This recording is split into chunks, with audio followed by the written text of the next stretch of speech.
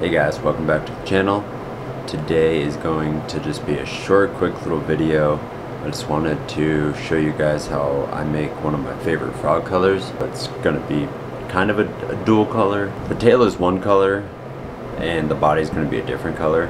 I like to do a black body with gold flake in it with chartreuse legs. If you guys just stay tuned, I'll show you how I make it.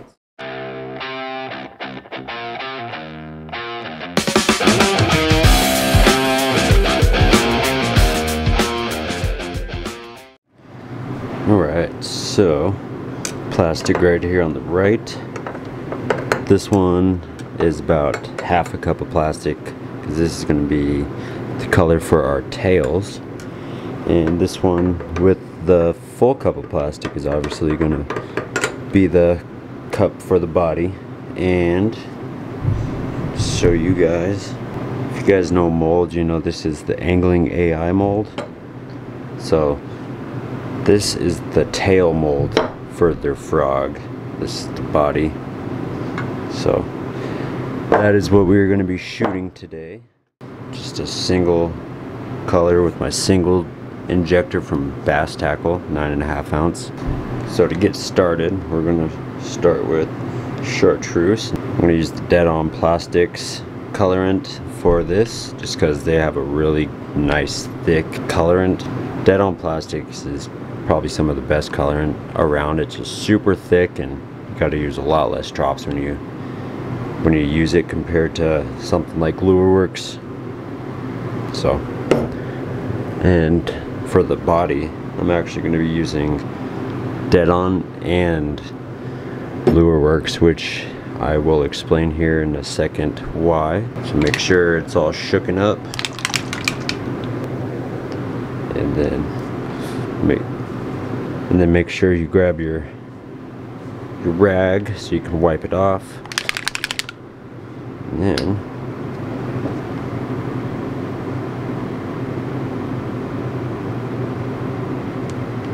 start off with about that much.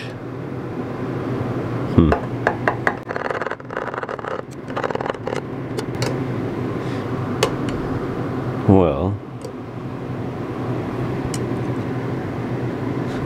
if you guys saw that, when Dead On Plastics ships out their colors, they put like a wax seal around, and a piece of it just broke off and fell in the plastic, which never had that happen, but we'll find it here in a sec. So now we're ready for the black. What I like doing when I use black is I like to use Dead On and Lureworks, just because when you use the Lureworks colorant and the Dead On Plastics colorant combined, it just makes it shinier for some reason.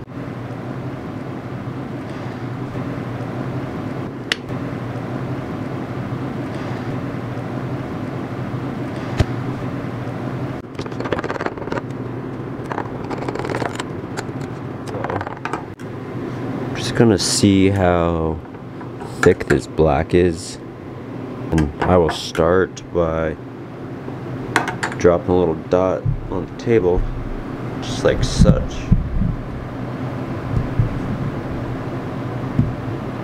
As you can see, it's pretty thick. It looks thicker on camera, but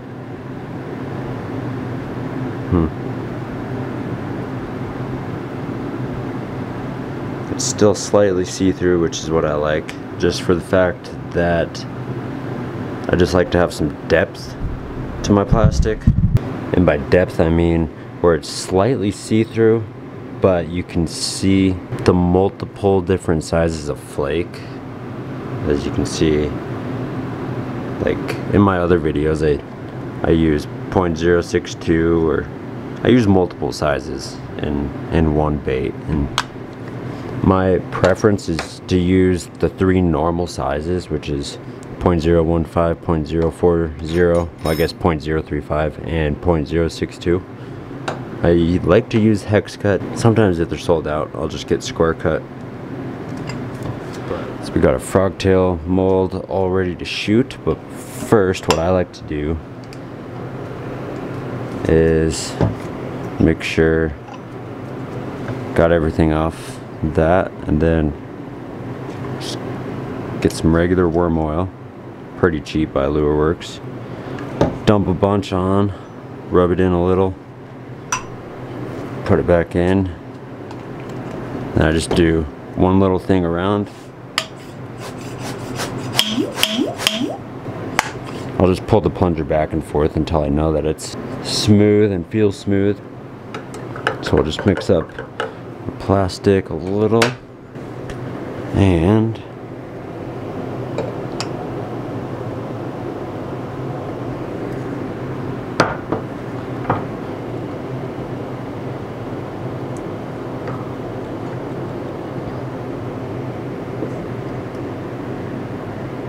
top her off, shoot back the excess, and then we'll wait for that to dry up a little, and then we'll add the flake to our black, put the tails in, and shoot the body of the frog. So I'll see you when we get ready to open this guy. Okay, so it's dry, and now it's time to pull it out, show you guys what it looks like.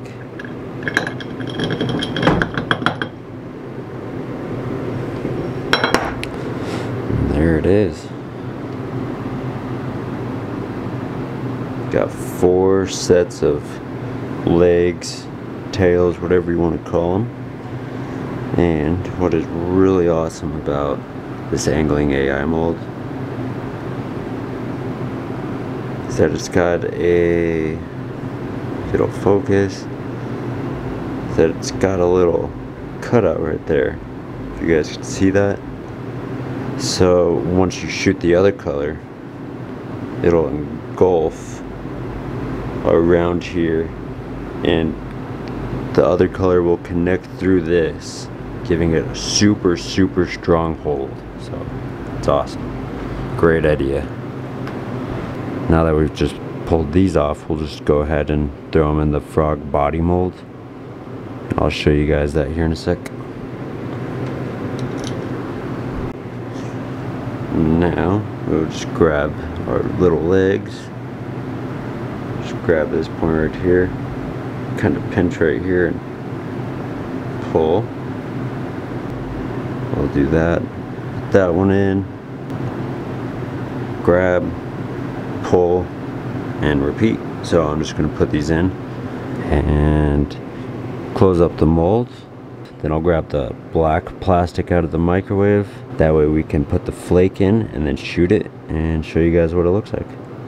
We have our plastic pulled out of the microwave and the vacuum chamber. So what we're going to do is start with .062 chartreuse. So this is a square cut. I'm going to get a full 1/4 teaspoon. So then I got the .040.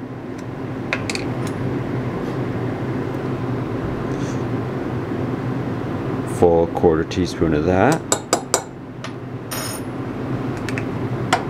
And I got the .015, which I will not be grabbing a full 1/4 teaspoon, but probably about, I don't know, 3/4 of a 1/4 teaspoon.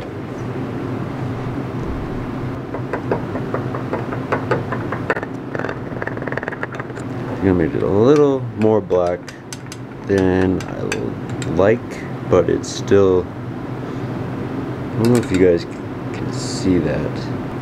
If you can see maybe like somewhere right around, you can see some flake that's a little bit darker, and that stuff a little bit deeper from the surface, which is what I like.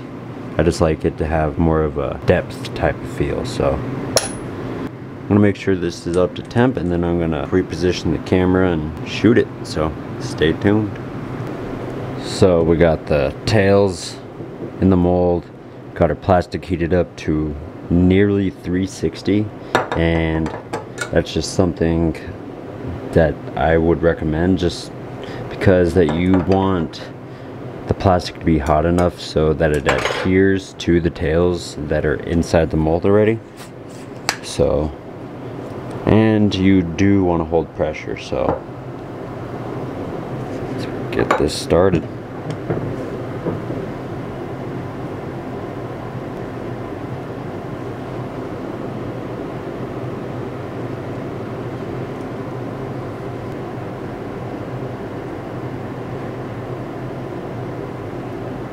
So just hold pressure for about, I don't know, 10 seconds. Seems a little excessive, but you really want those two ends to adhere together. So that's about time. Top it off, shoot back the excess, and we will reveal what it looks like here in a few minutes. So it's been a few minutes and time to crack this guy open, show you guys what it looks like. It's one of my favorite frog colors. So, oh.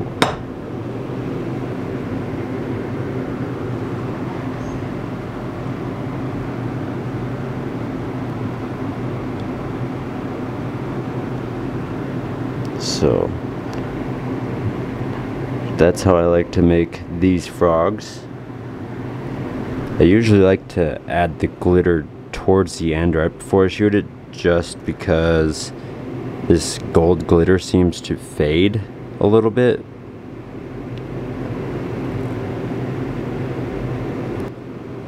This is my favorite frog mold ever, just because if you could see,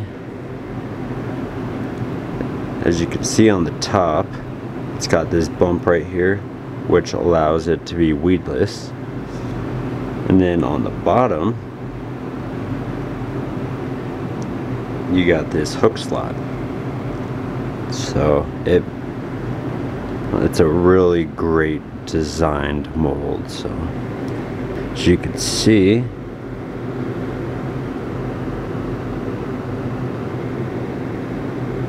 black has gone over that little square that was cut out right there, and it's just got such a great bond. It's a lot better bond than, you know, cutting the legs and just having that tiny thin piece of plastic.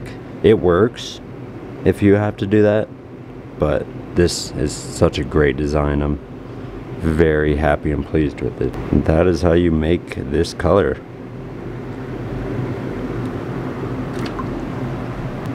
This is what it looks like when the tail slash legs are in the mold. As you can see, it's got about a 1/4 inch, maybe like 3/8 of an inch into the meat of that leg. So just gonna shoot one more, and if anybody is interested, comment down below and we can make it happen. Okay, just gonna shoot this guy one last time since it's the last 2 legs slash tails we got.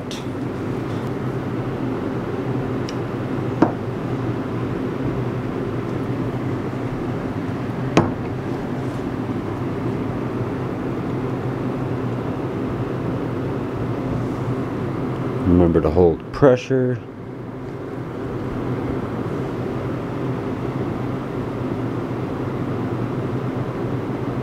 Don't try to put all your might into it, otherwise you could have a blowout, and you do not want 350 plus temperature plastic touching your skin, because once it touches your skin, it will have a hard time coming off until you are burned. And I would know, I've I've gotten burned by plastic before, so. But that's the last leg slash tail. So we'll let this set up and we'll be back when we're ready to open it. Round 2 is ready.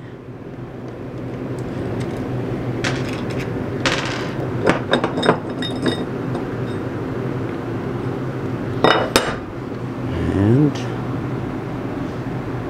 if you're asking me, it's a great looking color. And I think having a quality mold definitely helps. So there we go. And that is it for this one.